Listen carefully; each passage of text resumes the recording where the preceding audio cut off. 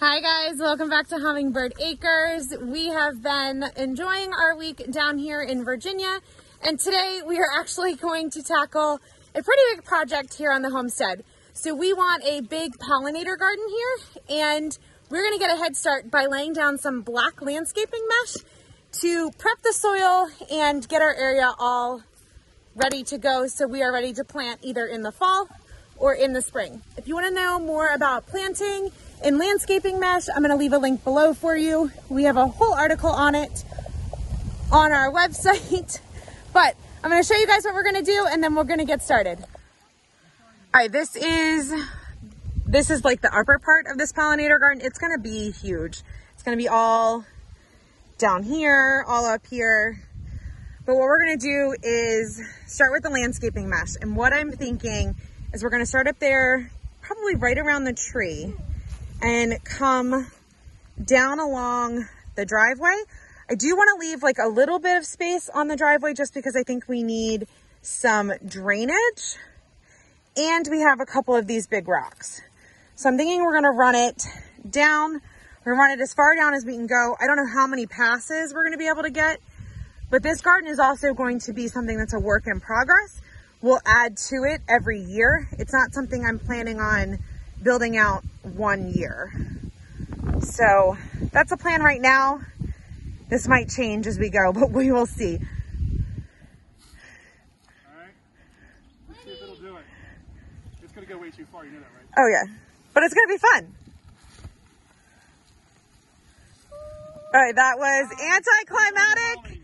Not what we had thought, but it's gonna work. That was underwhelming. But Marisol, I need you to stand on it, please. Marisol, stand on it. Now you're gonna stand on it and not move, okay?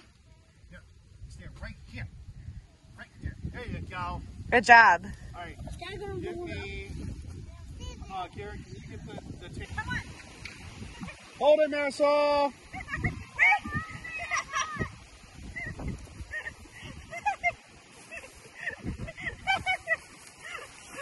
OMG.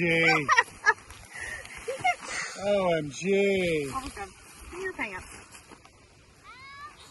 Yeah, you guys really. Hey, we had fun. Kind of botch at them.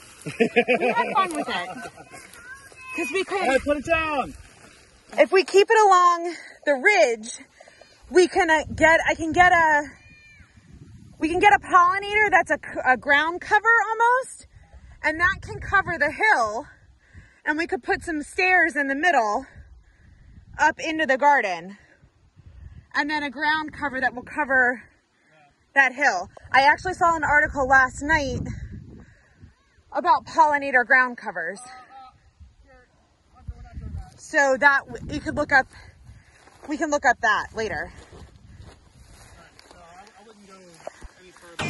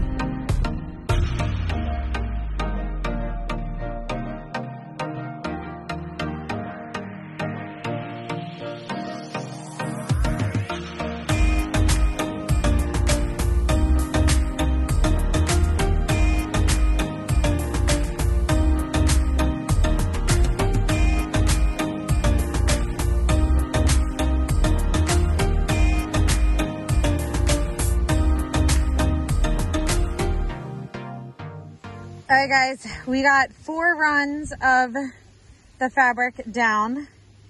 We probably have enough room to do, I think we're gonna do 2 more big ones and then maybe 1 or 2 short ones. And then I might have to order more, which we're okay with. We know that's gonna happen. Jamie did the math on this, and if I wanna do cone flowers down that edge, cone flowers need to be 1 to 3 feet apart. So if we go 2 feet apart, I need 45 cone flowers. I do not have that many. So he gave me permission to start propagating more once we get back to Maryland. So super excited about that. I'll be sharing more about this garden and our plans for this garden as we develop it more.